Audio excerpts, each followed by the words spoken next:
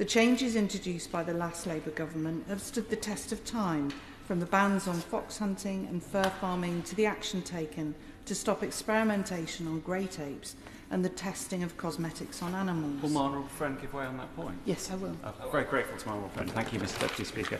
My honourable friend is making an excellent speech, and I do hope that today we can have an element of consensus and that the government will reconsider its position. It does seem very strange that where the official opposition is backing a government bill to not want to progress that bill for the benefit of animals.